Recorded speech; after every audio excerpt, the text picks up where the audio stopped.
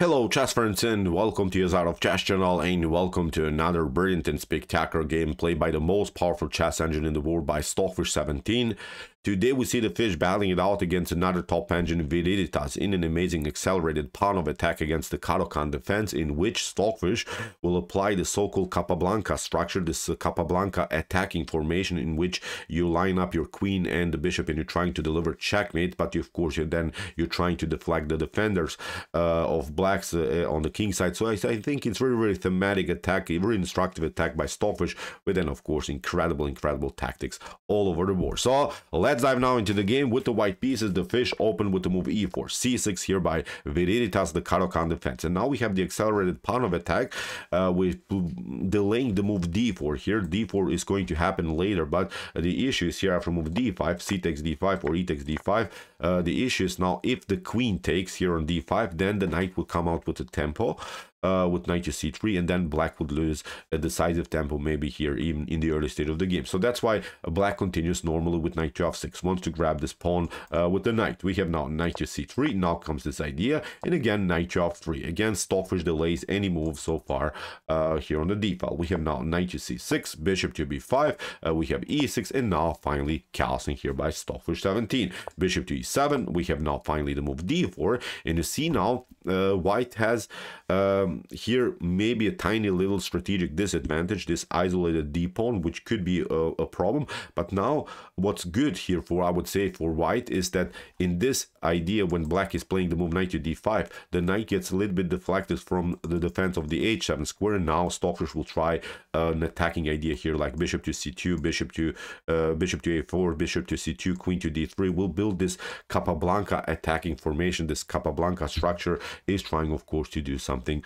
on this side of the board. So it's, I think, a thematic attack, useful. Maybe you can apply it in your own games if you're having maybe problems against the Caro-Kann Defense. So we have now castling by Viridithas, rook to e1 by the fish, of course, including now all of the pieces into the attack, and also targeting maybe the e6 square, where maybe the position could crack. Maybe if it's later possible, the position could explode around the square e6. We have now bishop to d7, and now bishop to c4, putting more pressure against the knight. Knight drops back on this defensive square, where it's protecting now the h7 square, and now Stockfish plays a very interesting line, a3, which is great. I think this is a great prophylactic move by Stockfish, because if you try something like bishop to g5, then in some lines black could try knight to b4 and then get this knight into the game. Again, build this structure in front of the isolated d pawn.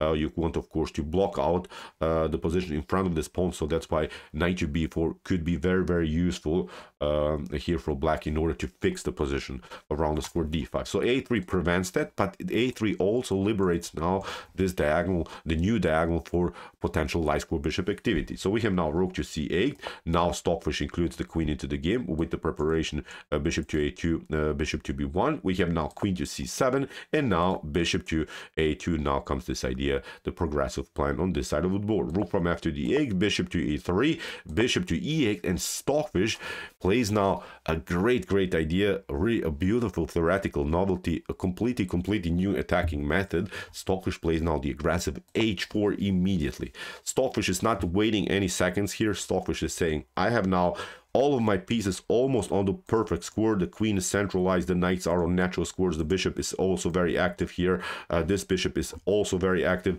What we need to do maybe is just to include this other rook into the game, and you built yourself very an amazing formation. So now Stockfish launches immediately a flank attack on this side of the board. h6 by Viridithas, rook from a to d1, bishop to d6, and now comes this idea, bishop to b1, hitting now the h7 square, knight to e7, and now the real fun starts. So far both engines maneuver their pieces, both engines try to find the best squares on the board, but now Stockfish launches an immortal attack with bishop to g5.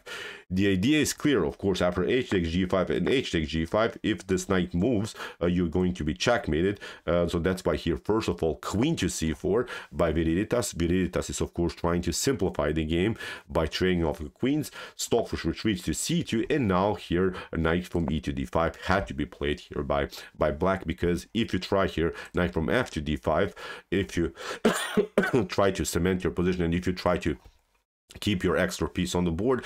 Then the issues, you look at this, first of all, the check, you can maybe temporarily cover with your knight here on g8, but then after knight to d5, queen to d5, the issue is after bishop to e4, you get this one, bishop to h7, and the knight will be lost for sure. The issue is here that the rook is not connected here to the knight on the 8th rank. The bishop stands in between, so even if you move this piece, you lose then the piece on g8, so it wouldn't work here simply for black. So in order to defend, black has to now give up the piece back in a different way. Now after knight from e to d5, Stockfish grabs of course the knight, Viridithas takes now, but controls of course now for the h7 square. So but okay, Stockfish is saying so far you have defended, now let's try in a different way to attack further position. So that's why Stockfish plays now knight to e5.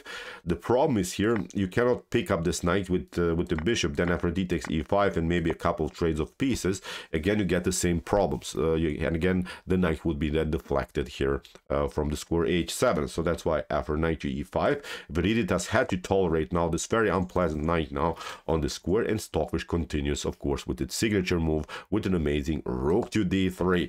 Includes now all of the pieces into the attack. Now there are variations where you can maybe play rook to f3, rook to g3, rook to h3, wherever the position is allowing you, wherever the position has to be attacked. So after rook to d3, queen to b6 by Viridithas, and now queen to d2. Bishop to e5, we have now rook to e5, has to be played now by Stockfish, because if you try d takes e5, then knight to g4 is going to happen, and then maybe after a couple of trades of pieces again, black can actually escape. There's nothing that can be done. You can maybe attack the knight, but with rook to d4, black would solve all of the tactical problems here. Even if you try to go for the king, you don't have so much here. Even if you try queen to h7, then we'll simply step back with your king, and here look at this, also f2 is a weakness. So this idea is simply not working here for white. So that's why rook to e5 has to be played in order to keep now all of the pieces in the game. We have now rook to d6. Viridithas is trying now to battle against the isolated d pawn, but now bishop to a2.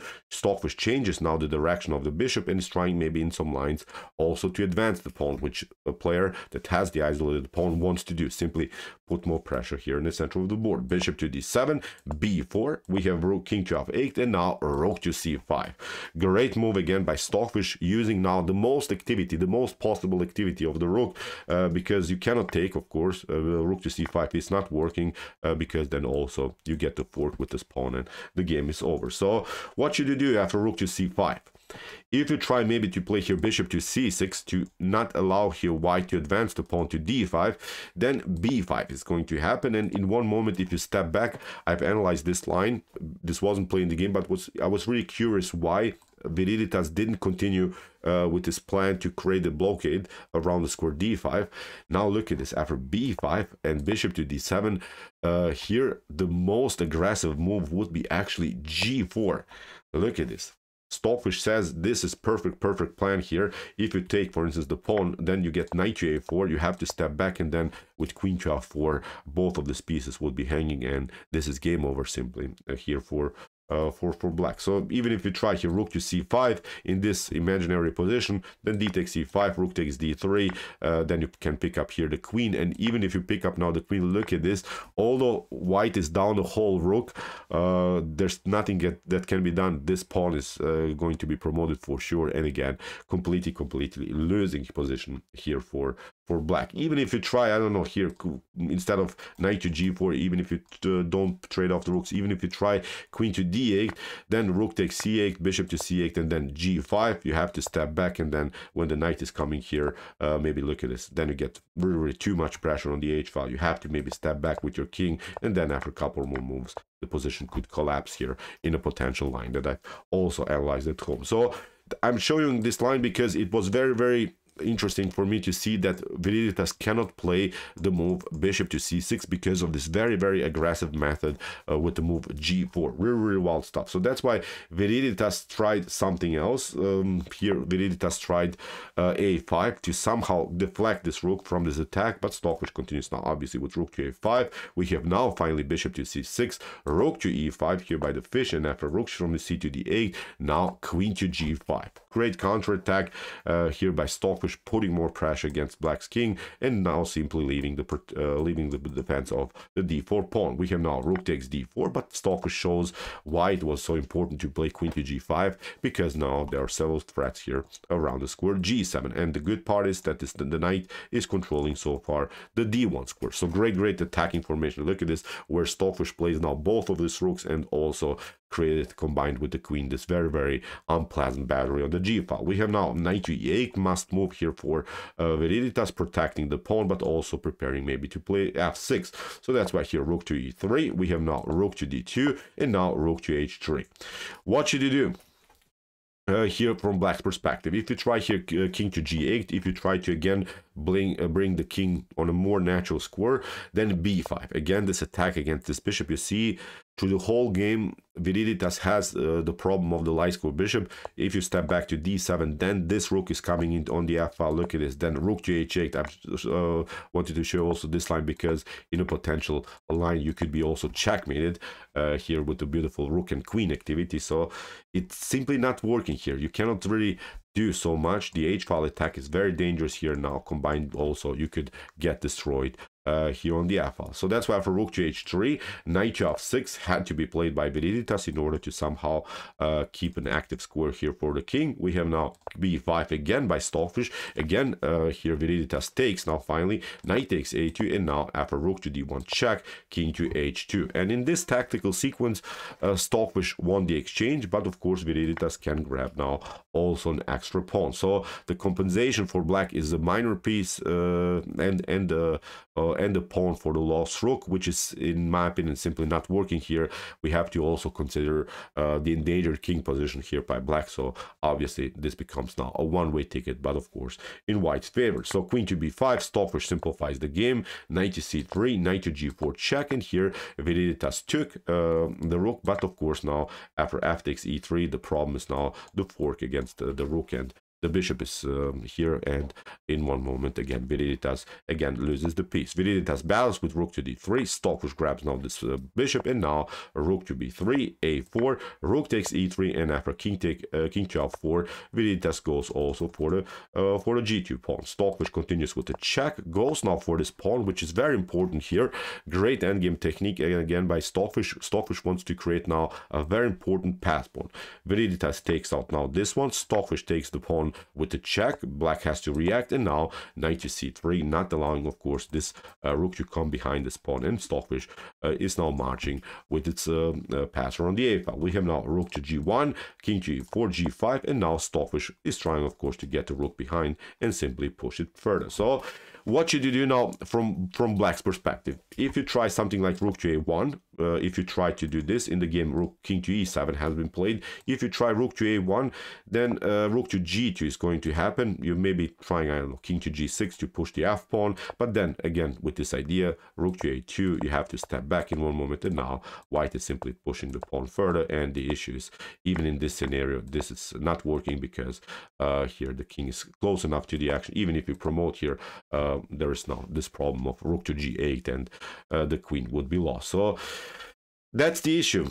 You cannot really go with your rook towards this pawn. That's why Viridithas tried to get the king closer to the a pawn. Here is trying to defend this position somehow, but Stockfish continues with the normal plan. Rook to a2, king to d7. Stockfish pushes the pawn further. And even if you try to get the king closer, again, this wasn't playing the game, but I was curious, can really black stop now this pawn on the a file? Actually, it's not working, because in this potential line, king to d4, then the king is coming here on c4, and now you get the king here. You include now the knight into the game, and the issue in one moment is that you could get even checkmated. So look at this. There is now a brilliant line that I've analyzed at home. Even rook to d8 is working, for instance, in a potential line. Rook to d8 and then knight to c7 would be also a very spectacular checkmate here by white. So that's why after a5, Viridithas didn't even try to bring the king closer. That's why Viridithas tried rook to h1. Stockfish pushes the pawn anyway, and now gets the king closer. And here after knight to b5, in this particular position, Viridithas resigned. So what's the issue? If you play again f5, then this rook is coming into the game. f4 will grab now all of these pawns. The knight is holding so far the position here, and in this scenario, when the pawns are taken, obviously game over here for black. So incredible attack by the Stockfish engine against the Caro-Kann Defense. I would say really instructive Capablanca attack here by Stockfish. Really amazing attacking formation, trying always to deflect this knight from the square f6. Really thematic one. I think it could be useful, as I mentioned, in your home preparation against the Caro-Kann Defense. So okay, I hope that you enjoyed this game. I really enjoyed it a lot. Interesting attack again by Stockfish 17. If you want to see some other beautiful chess games like this, check out our commented chess games played by computer series. Here's the link of the playlist, and if you like this content, hit the subscribe button. See you soon with some more videos, and what do we say in the end? Chess is the best, of course.